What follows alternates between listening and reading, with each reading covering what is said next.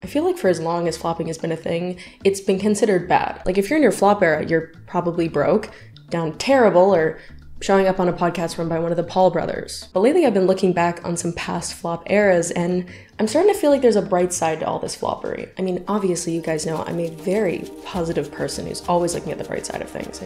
Maybe it's just my empathic, positive nature. But seriously though, if you think about it, flop eras have delivered some of the most entertaining pop culture moments, and I feel like it's about time we explore it. Quick side note, there's nothing actually wrong with flopping, obviously. It's only natural. Everyone's been in their flop era at some point.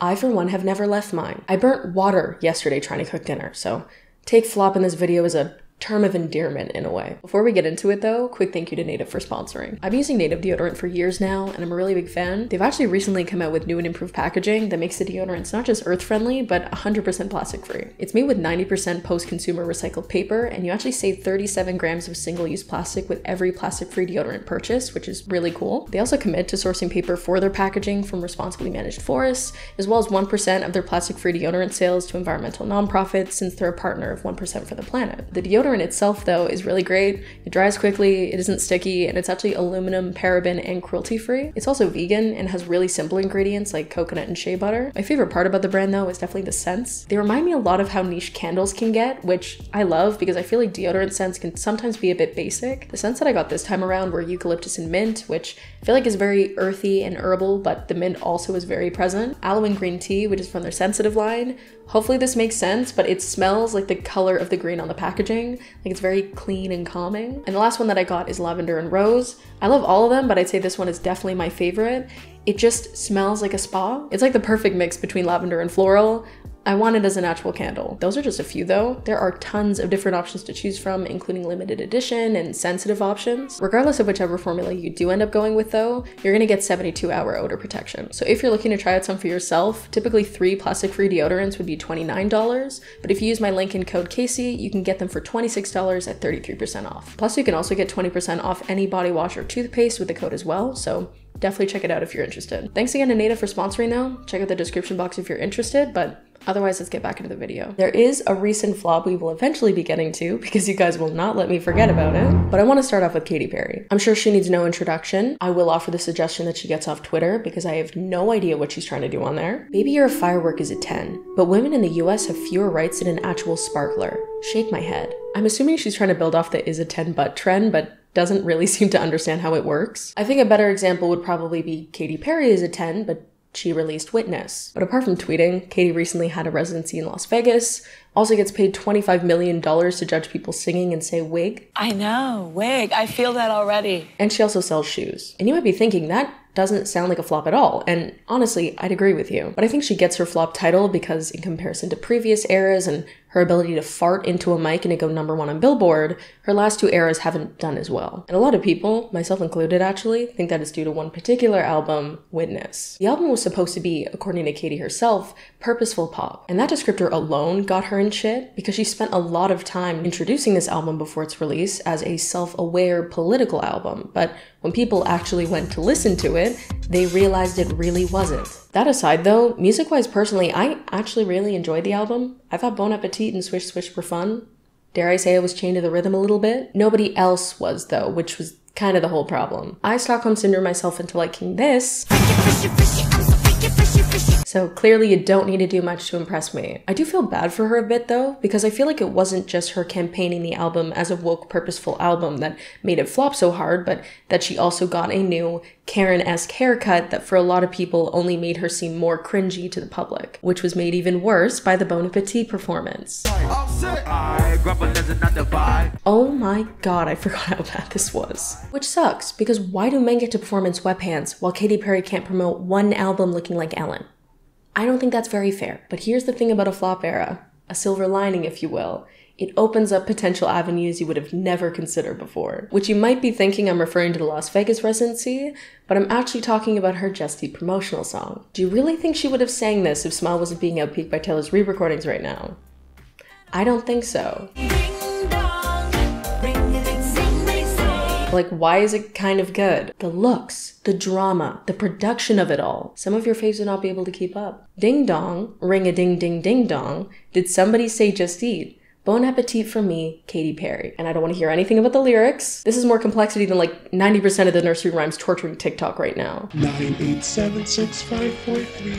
My boyfriend just cheated on me.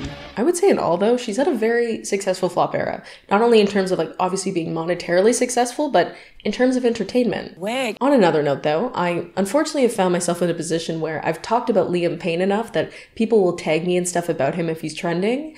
And if I could show you the amount of times that this video was sent to me in my DM requests, oh my god. As I'm sure we all know, Liam Payne is a former member of One Direction, and compared to the other members, hasn't been doing as well. One might even argue he is actively flopping. What possessed him or his team though to think that wandering onto a Logan Paul podcast would fix that is completely beyond me. I get that they have 3 million subscribers, but what about us? We may not have 3 million subscribers in a crypto scam, but we have...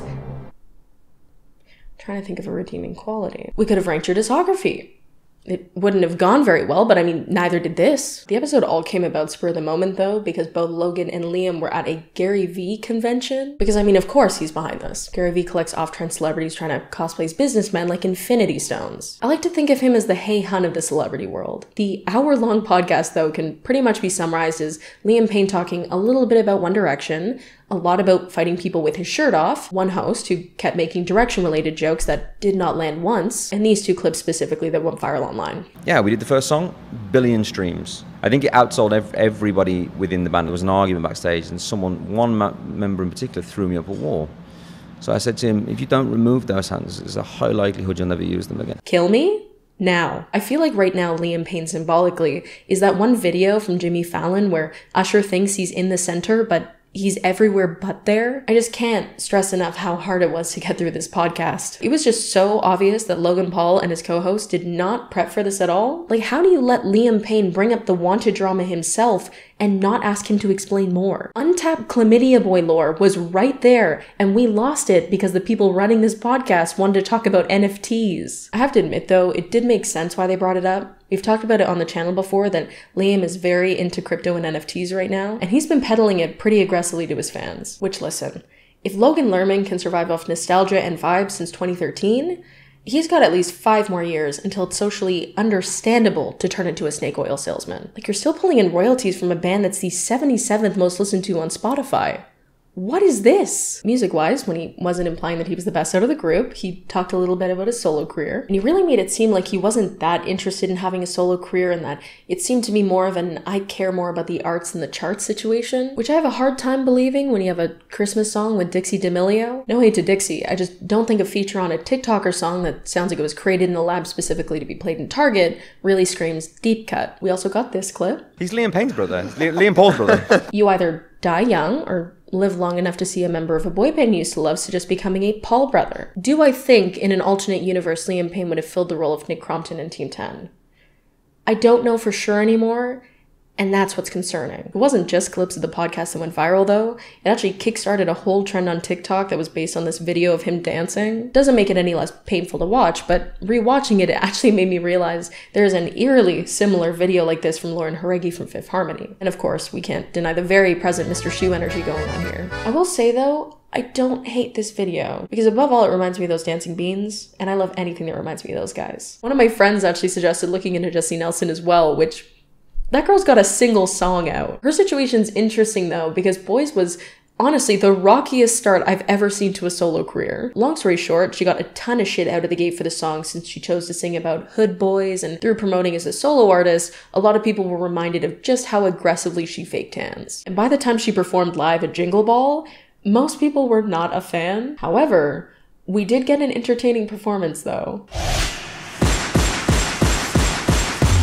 Jingle Bell Ball! Are you ready? Demi Lovato, on the other hand, had a similar situation as Katy Perry, where their most recent album, Dancing with the Devil, The Art of Starting Over, was a flop by their standards because of their previous massive success. One of the more viral moments from the album was from a song called The Kind of Lover I Am because of a certain lyric. I don't care if you've got a dick, I don't care if you got a wop. Which is cute, I guess, but it also has the anatomy of a deplorable choir song. We don't care if you're white, we don't care if you're black. Oh god, it's also reminding me of that BB Rexa song. The album definitely kind of came and went, and I'm sure the great yogurt fiasco of 2021 didn't help at all. If you need a bit of a refresher, Demi decided to call out a frozen yogurt store called The Big Chill because they had sugar-free options, and Demi interpreted this as them feeding into diet culture, which they struggle with because they have experiences with an eating disorder. I don't care if you've got a dick. I don't care if you've got a wop. If anyone in this room though has diabetes, get the fuck out. Honestly though, if you're to get in any kind of controversy, at least frozen yogurt drama sounds fun on the surface. Like no one's ever gonna do that again. They kind of paved the way. Since then though, they've released a new song, and they also have a TV show called Unidentified with Demi Lovato that was not received well at all. In general though, it just seems like there's something going on with their management, which is weird considering that Scooter Braun made this whole production about how he was gonna really take care of them. So very unclear on why dropping a song with no promotion and then releasing an alien show was the move. I just don't really get what target audience they're supposed to hit with this. However, I am obsessed with how famous people can turn literally anything into a show. I had this crazy experience that happened to me in Joshua Tree. It was this bright light. It kind of moved in like these weird ways. Like they just saw something in the sky, and now they have an entire reality show to entertain that one curiosity. That's insane, and probably shouldn't happen because the show is quite terrible. It definitely feels a lot like a Shane Dawson level production. It's not that I don't believe in aliens or something existing outside in space, but there is just something so funny about watching people lose their shit over videos that look like someone's exploring a scalp for lice. I'm Demi Lovato, singer, activist, and UFO experiencer. What kind of MLM-ass title is that? It sounds like they're trying to beef up their resume. Like, you're Demi Lovato. You don't have to do that. The series is actually only 4 episodes. I did watch them, but I'm a bit apprehensive to put that footage in the video just because of copyright stuff. So I'm just gonna stick to sharing footage that they shared themselves on YouTube. Okay, she has trauma. She does? Mm-hmm. Okay. How do you know? And that's why she doesn't like men. I'm sorry. Did this just turn into an episode of Ghost Whisperer? Is there like a translator off screen or something deciphering this right now? Because all I'm hearing is the same note going ee. Sounds like a dolphin. Rising from You may say I'm a dreamer. Go. Standing ovation. I love how it's just decided though that the ghost must be cheering and isn't like screaming in pain. Wait, maybe it's singing along. Imagine it's like an alien that just so happens to be a massive Demi Lovato fan and it's just absolutely losing its shit right now. Oh, this is my son. Don't play with me right now. I think that's where we'll end it off though.